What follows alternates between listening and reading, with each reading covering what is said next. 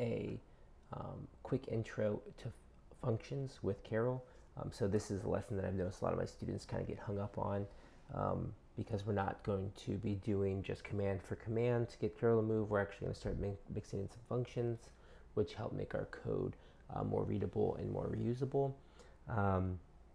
In this specific instance, we're going to be working with teaching Karel to turn right instead of writing turn left 3 times. You can, for good practice, start out with comments. I'm not going to do too many here, just for the sake of time. But we want Karel. We want to have Karel go to top of pole. This is like the fireman, to top, and then I'll say, and then over and down. All right, sweet. So I'm going to first start this function right here. And with JavaScript, we really have to worry about our syntax here. We want to avoid any type of syntax errors because it will not run. So we want to make sure that we've written it the way it needs to be written, right? With our semicolons, parentheses, curly brackets, all that, and indentation. Yours might look different than mine. Mine just has a different colored font just because I'm in dark mode.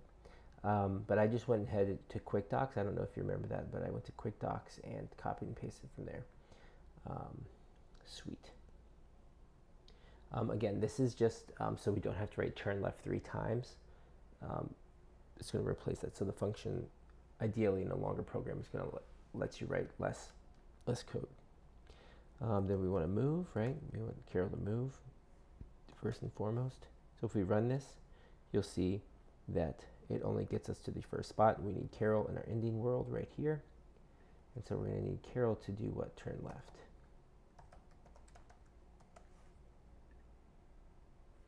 And now we can have Karel move up. Yikes. How many times do we need to move? We could write a function for these moves as well, like a function move up. You could do that if you get bored.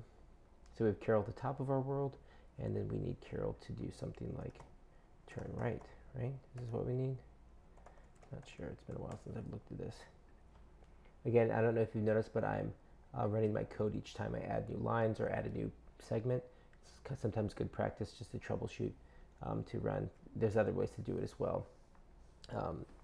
There's in different terminals and different code editors, there's different ways to do it. Sweet, now we have Karel to the top, and we can move on down.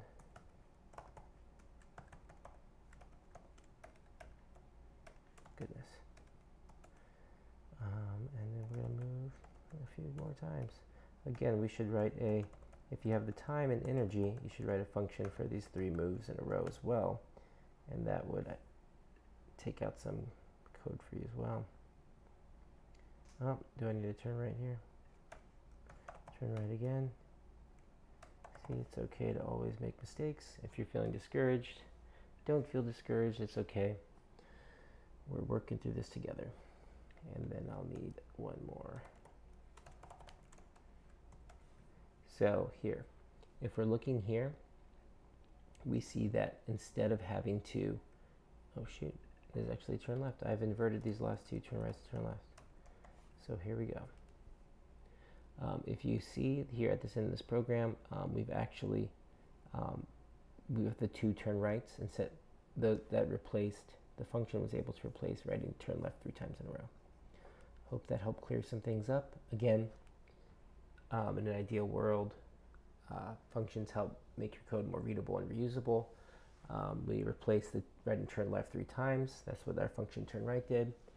And then we had our sequences of moves and turn commands that guided Karel through the rest of the world. And we, again, also use turn left by itself. Again, if you have time, go back. You can write a function for the moves. You can create a function for turn around. These are things we're going to do in later lessons, right? So how many times would you need to turn left in order to turn around, right? Think about that. Sweet.